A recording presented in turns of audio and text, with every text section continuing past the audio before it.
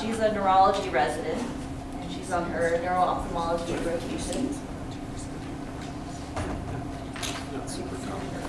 Yeah, she's in her 4th year. Oh, she's going to talk about progressive supranuclear palsy. Thanks, Eileen. Thank you guys for having me today. Thanks for the introduction, Eileen. I'm going to talk about the neuro-ophthalmic manifestations of progressive supranuclear palsy today in regards to a case that I saw on my rotation on Neuro Ophthalmology. Oops.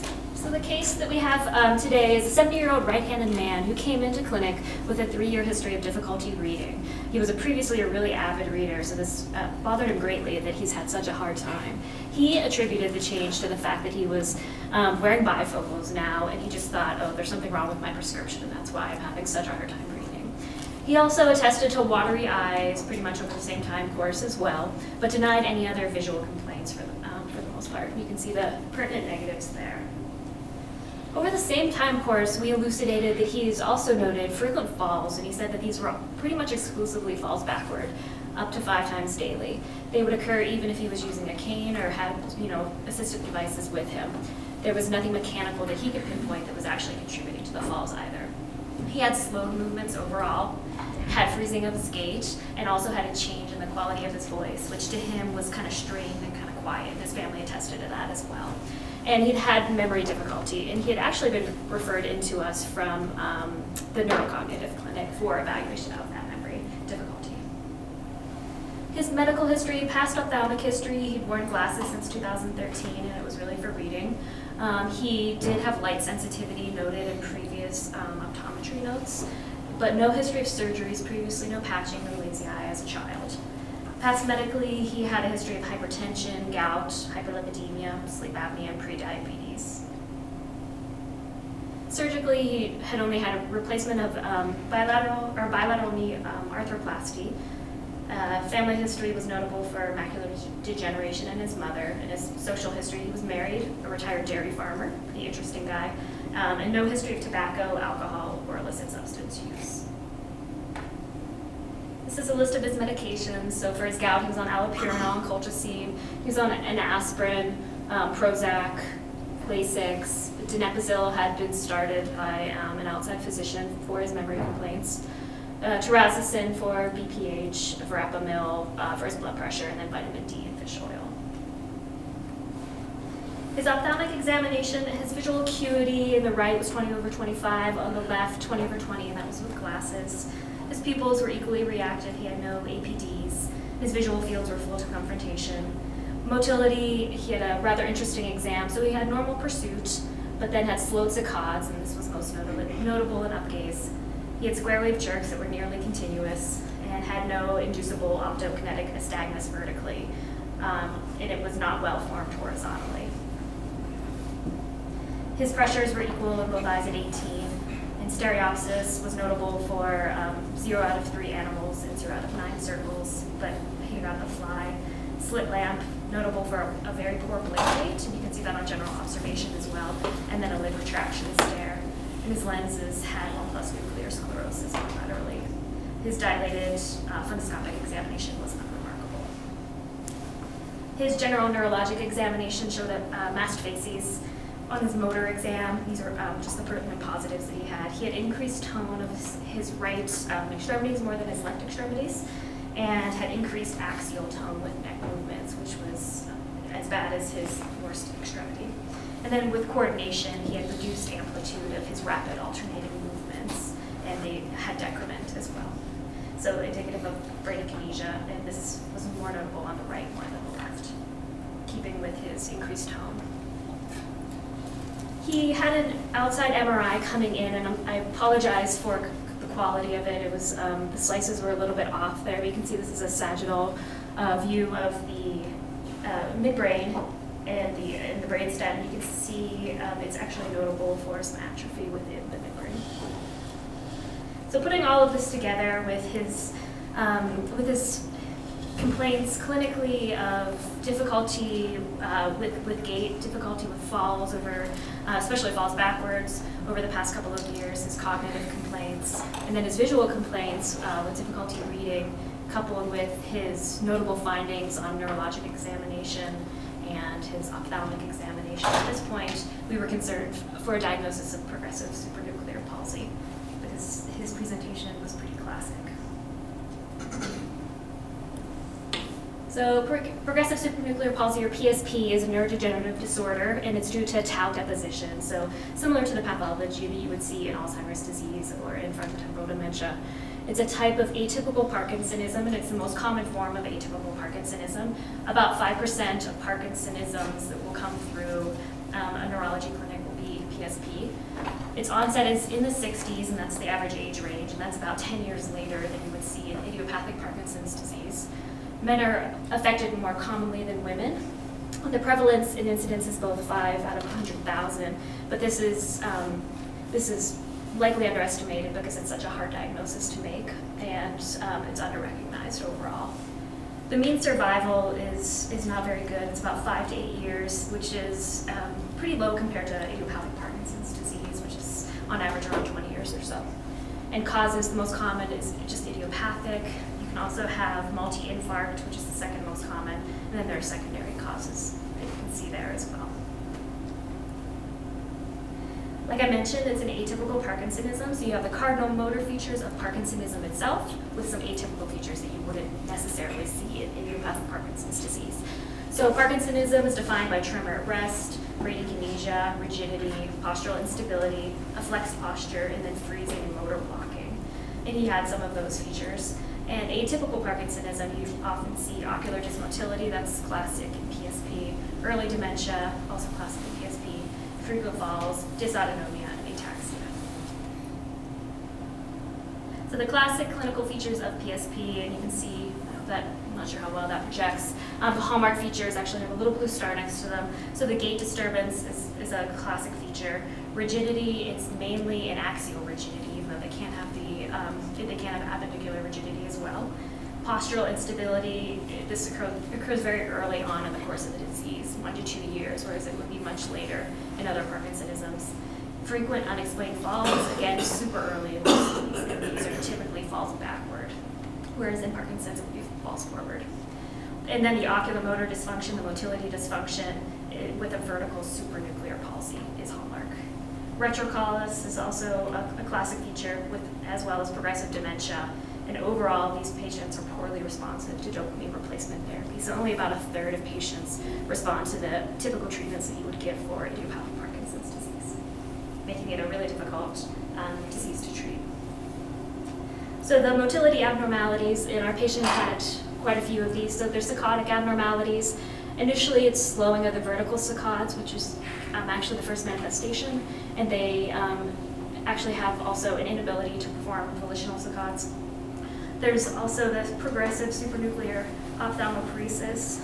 So there's vertical gaze palsies that can then progress to lateral gaze palsies. So the vertical will come first, and then the lateral can follow. And these can be overcome by the oculocephalic maneuver. But as the disease progresses and there's more tau deposition, the brainstem can become more involved. So this can actually even be lost. And this can also be really hard to assess at times because there's so much axial rigidity. So it can actually be very, very difficult to check VOR in these patients. And I apologize, I think when my computer freaked out there, it I modified the slides after this, so the videos are in slightly the wrong spots, but I'm going to show you.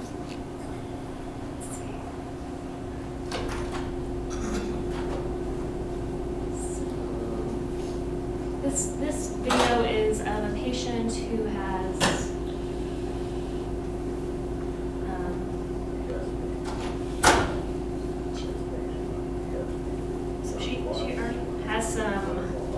she has vertical gaze palsies, but then also has some lateral gaze palsy involvement as well, which you can see as they try to get her to move her eyes to the left. So this is actually more advanced than just starting off with the initial vertical gaze palsy. She can't look up and she can't look down. And then had difficulty with left movement as well, but she has the intact VOR. So this patient is, or this person with PSP is much further on than the patient that we saw in clinic who did not have vertical gaze palsies yet, or the horizontal. Sorry about that. And then square wave jerks, which our patient had rapid back and forth mini-saccadic intrusions during fixation, and I'll show you a video on that. And then also hallmark is reduced optokinetic nystagmus. The vertical is affected more than the horizontal, and this is an early predictor of progression to the supranuclear gaze palsy.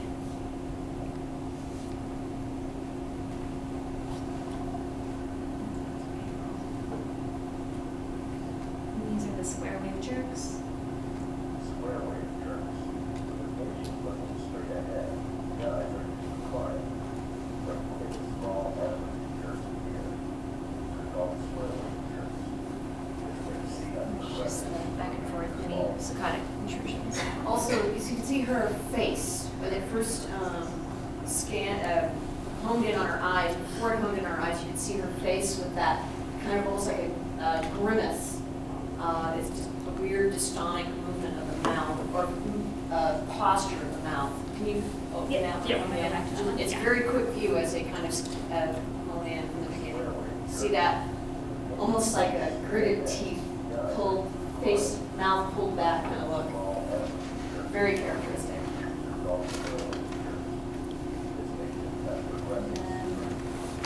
This video highlights the difficulties or the abnormal optokinetic nystagmus. So this patient has still intact vertical gaze and intact horizontal gaze. And then with the OKN ribbon, her horizontal OKN is intact, but once she gets Look to at her vertical, her mouth.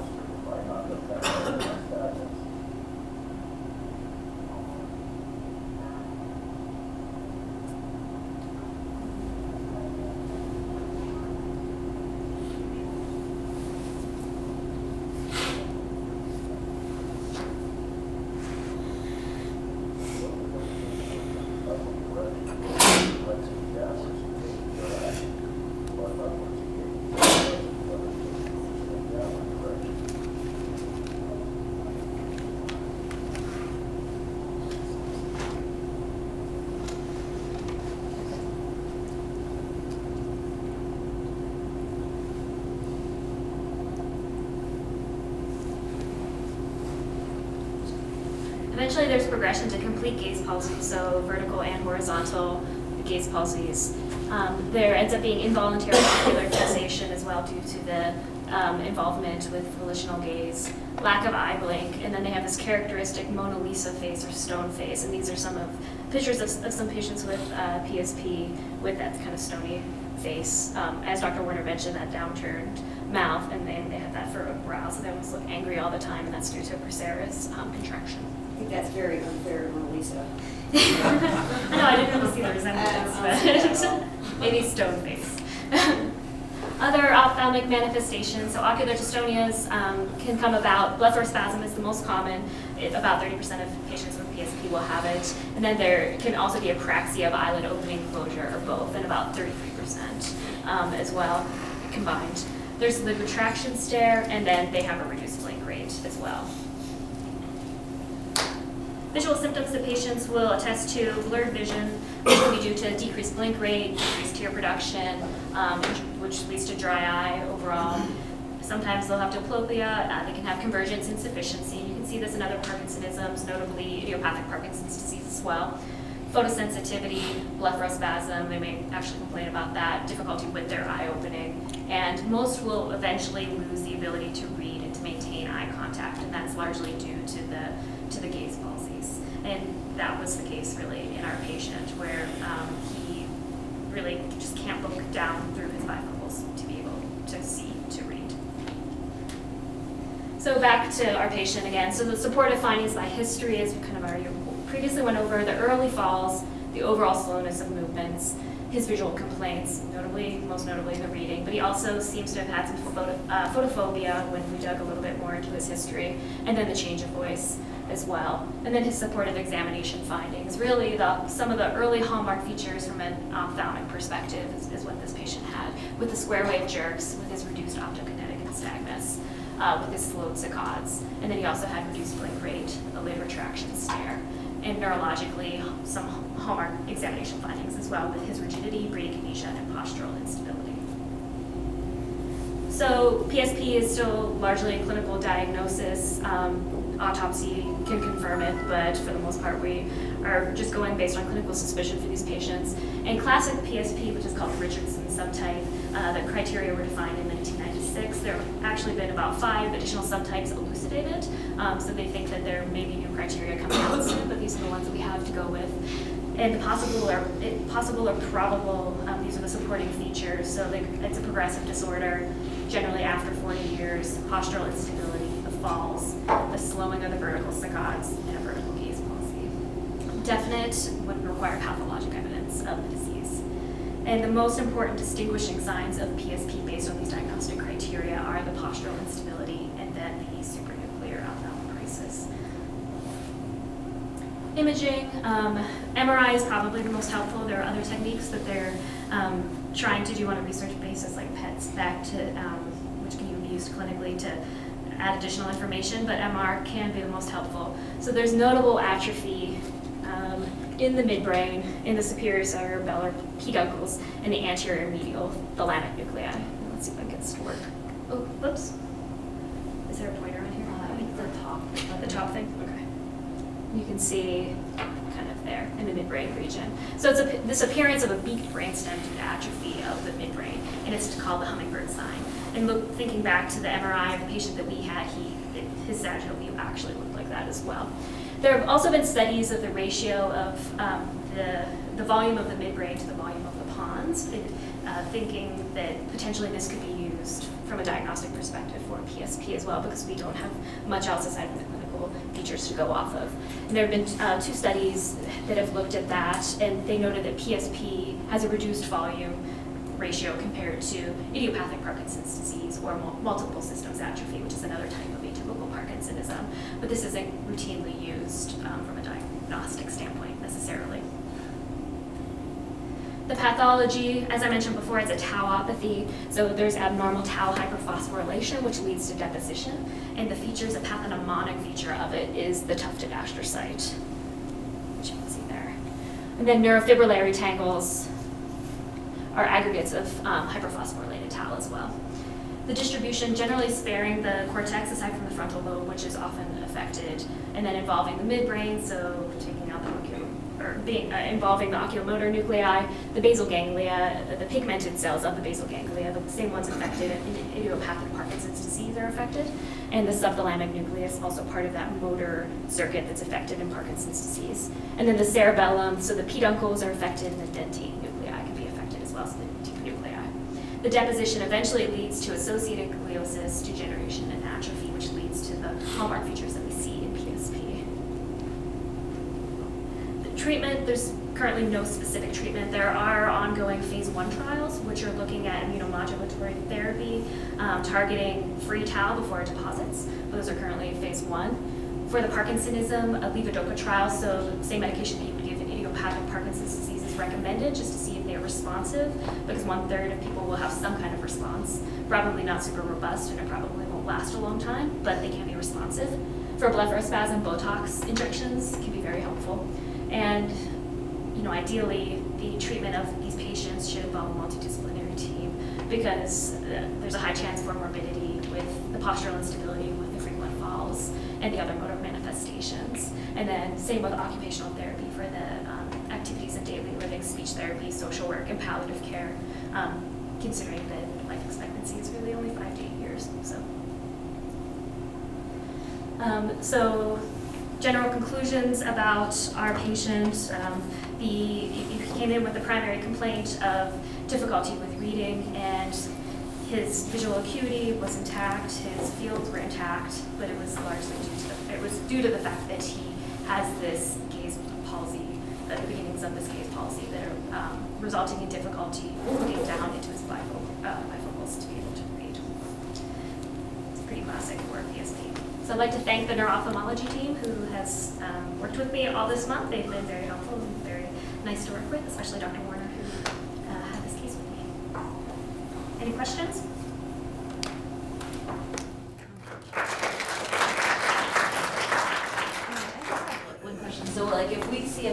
like who can't look up? Are there other things that we need to try to rule out in the differential diagnosis? Well, so upgaze palsies, you can actually see, maybe not a full palsy, but you can see upgaze restriction as people age. They can have a little bit of upgaze restriction, and you can see it commonly in Parkinson's disease as well. So it's more the downgaze that's the one that's more specific for progressive supranuclear palsy. I think that you need to keep in mind the whole differential diagnosis of the vertical gaze palsy.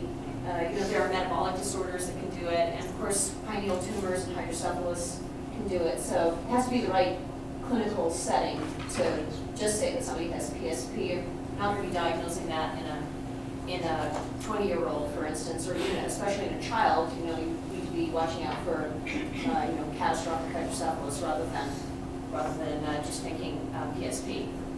But under the right clinical setting, I think it's a good thought. What about I think you touched on this a little bit, but differentiating it from CPO, more of they can actually move their eyes in PSP. It's just kind of the initiation of movements. So, do you want to take this one? CPO. The CPO. Okay, so he's asking about chronic progressive external ophthalmoplegia, which is a neuromuscular disorder, not a brain disorder. Right? So supranuclear implies that the nuclei themselves are still working, the muscles are still working, it's just the brain orders to those centers are not working. So with the oculocephalic maneuvers, you can get the eyes to move when they can't be moved voluntarily. And at the VA, that's like everybody, right? Nobody seems to be able to follow commands to move their eyes at the VA, but if you move their heads around, they can all move their eyes. In somebody with CPEO, it's really more of a muscle disorder. It's an atrophic muscle problem. So to the extent that they can move their eyes, they'll be able to move their eyes the same whether they have oculocephalics or to command. So anything that you ask them to do with their eyes, they can do. Whereas somebody with PSP, they may be looking around, quite naturally looking, but then when you ask them to look, they can't. And then you can always do the oculocephalic maneuver and see that there is a discrepancy. They may not be normal with the oculocephalic maneuver, but they'll be better. And it will be similar with pursuit. So pursuit is a different strategy for moving your eyes. So somebody with PSP may not be able to look down voluntarily, but they may be able to pursue downward. I assume CPO is a younger population? CPO typically will start in the teenage years, but it can occur later. The one thing that is similar is that in CPO, often the eye movements are very slow. But you also won't see the lid retraction stare, because most people with CPO have ptosis. And you also won't see the square wave jerks. CPO is typically associated with fairly large angle deviations in the eyes. And CPO in its advanced stages, typically patients can still look down. Whereas in advanced PSP, down gaze is the most severely affected. There was a lot of verbiage there. One of the words that Melissa used was retrocollis, which is backward flexion of the head, the neck, which is a very unfortunate combination with being unable to look down. So if your head is tilted up and you can't look down with your eyes, then that's a double whammy. Is the postural instability worse in this than with regular Parkinson's, or the same? Much worse. Okay. This guy had had dozens of falls. Dozens. I mean, he would fall numerous times per day, 2, 3, 4, 5 times a day, backwards with a walker. So in a walker, you're bent forward, right? With a walker, it's almost like, a lead weight holding you forward, and he still was falling backward. The classic is they just fall over backward when they put their head up to look in a cupboard. Boom, over they go. And just for no reason. It's not a trip and fall. The other thing that they'll often say is that when they walk into the room, the cat runs out of the room. Because they will get stepped on. They're out there. So I assume a guy like this would be better with a single vision reader. Exactly. Less than uniform. Yeah. Get his wife to throw in some lubrication, because he like literally blinks once a minute. Right? And there were some studies showing that there's a sort of a ratio between blink rate and square wave jerks. So the higher the number of square wave jerks and the lower the number of blinks in ratio makes it more likely that it's going to be PSP. And there are a fair number of studies looking at the eye findings of PSP versus Parkinsonism. A lot of people with Parkinsonism complain about blurred vision when they're reading, but usually that's because of the blepharitis. And they can have eye movement abnormalities as far as convergence insufficiency and divergence insufficiency, but it's different flavor to PSP. They don't have these gaze palsies. Other questions? Thank you, Melissa. That was great.